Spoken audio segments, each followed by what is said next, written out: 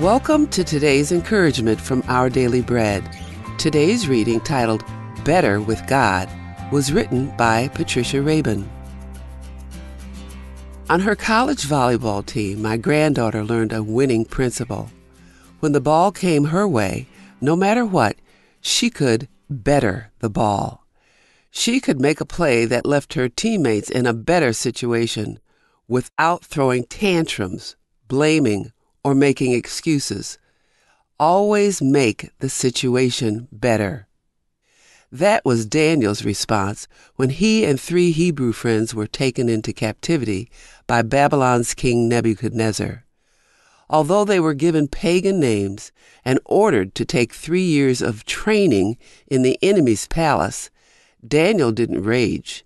Instead, he asked permission not to defile himself in God's sight by eating the king's rich food and wine. As this intriguing Bible story shows, after consuming nothing but vegetables and water for 10 days, Daniel and his friends looked healthier and better nourished than any of the young men who ate the royal food. Another time, Nebuchadnezzar threatened to kill Daniel and all palace wise men if they couldn't repeat the king's disturbing dream and interpret it. Again, Daniel didn't panic, but sought mercy from the God of heaven, and the mystery was revealed to him in a vision. As Daniel declared of God, wisdom and power are his. Throughout his captivity, Daniel sought God's best despite the conflicts he faced. In our own troubles, may we follow that example, making the situation better by taking it to God.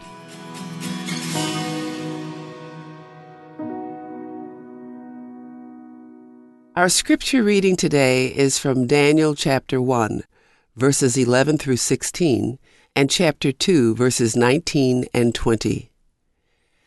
Daniel then said to the guard whom the chief official had appointed over Daniel, Hananiah, Mishael, and Azariah, "Please test your servants for 10 days.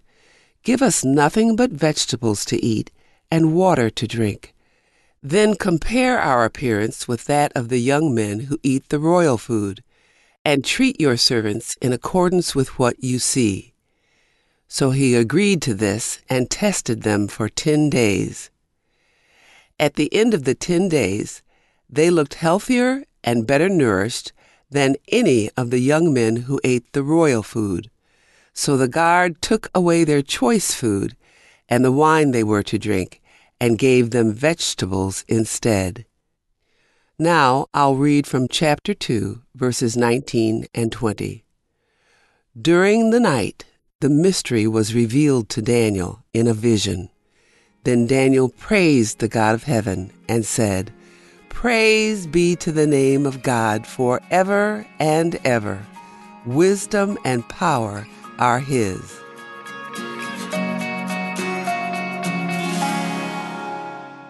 Let's pray. Loving God, when life's challenges threaten to overwhelm us, remind us of Daniel, who didn't panic, but sought your mercy and your best, even when faced with the most difficult situations. Help us trust you with our cares, and give us the wisdom, strength, and peace we need. Thank you, Lord. It's in your name, Jesus, we pray. Amen. Today's encouragement was provided by Our Daily Bread Ministries.